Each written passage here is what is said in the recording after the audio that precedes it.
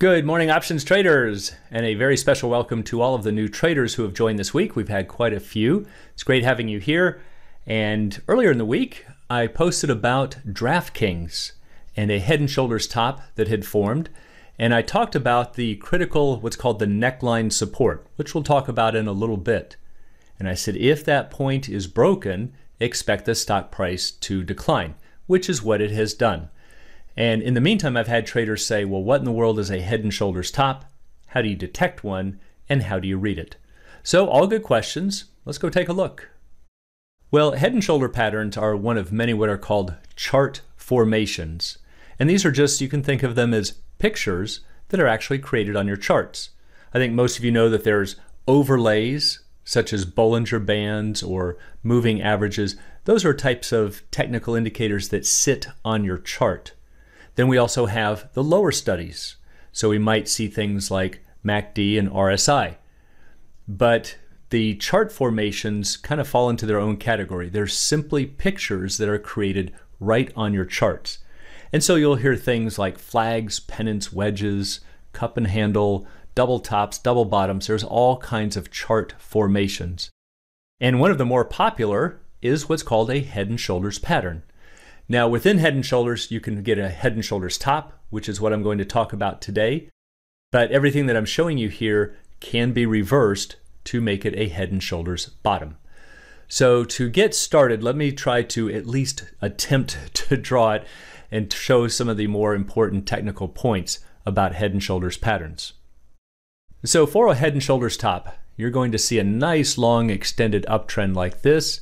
And then you're going to see that the stock is going to go into a little bit of a pullback. Now, it's important to understand that this point right here doesn't break the overall trend. So if we were to lay a trend line along the lower edges of our candles right here, this point would not break it. It shows that the trend is still intact. But from there, we're going to see the stock go off onto another little rally, but go to a higher high. And this is forming the head. It's going to do the same thing. It's going to reverse, come back down to another stopping point. But notice at this time that the trend has been broken. So once again, if we were to lay a trend line along our candles, let's say somewhere along here, see that point didn't break it, but this point did. This pullback off of the head, we definitely got a break. So this is really our first sign of bearishness. But that's forming the head. So then once we hit this point, the stock is then going to go into another little bit of an uptrend, and it's going to form the right shoulder. So you have to kind of use a little bit of creativity here, but this is the head in the center, and these are the two shoulders. So the first thing to identify is the neckline. And what you're going to look for is the first low off of this pullback. The first pullback, this kind of the right edge of the left shoulder right here. And we're going to do the same thing for the head, this second pullback point, kind of the start of the right shoulder. And if we connect those, that forms the neckline. So again, if you just think of this as the person, here's the head, here's the shoulders, this is where the neckline would be. And this is the critical point to watch. If the stock bounces off of the neckline, then we would expect this trend to continue. But if it breaks, then we're going to expect it to definitely go into a downturn. Now, one thing that you want to watch for is a very significant break.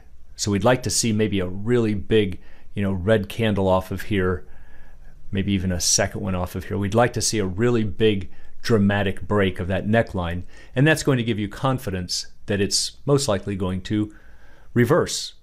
So one question is, how far is it going to reverse? Well, technicians will tell you that you can just simply measure this distance, the top of the head to the neckline, however many dollars that is, and then attach it right over here. And so this would be kind of our first level of support that we would expect. There are a couple of other important points about head and shoulders to be aware of. The first one is that the left and right shoulders may not be symmetrical. It's kind of what we'd like to see in a perfect setting like this. So we'd like to see that the left shoulder, the height here, lines up with the right shoulder. But again, that is not a necessary condition. We may actually see that this shoulder, for instance, only has kind of a very mild look to it, or it might actually be more pronounced, might be up into here. But those would still be head and shoulders patterns.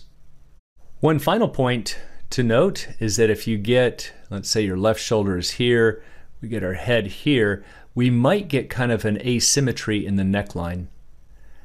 So remember that this first pullback, that point right there is one of our critical points, and so is this. But notice that if I connect these, there's a little bit of a downtrend to it. And that would give us a little bit more of an indication that it's definitely lining up to be bearish. So it doesn't have to be. Kind of the perfect setting is to see it horizontal. But we might also see that it's got a slight upward tilt to it.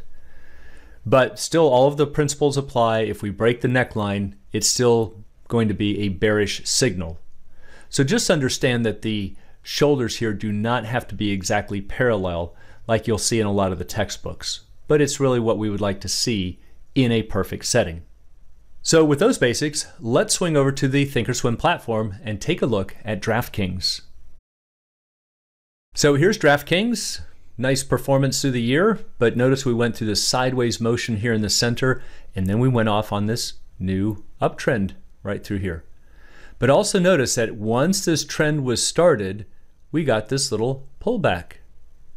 So this is the first shoulder right here, and as I talked about, it didn't break the overall trend. And then we went on to a new high. This is the head, and then we came back to another pullback spot.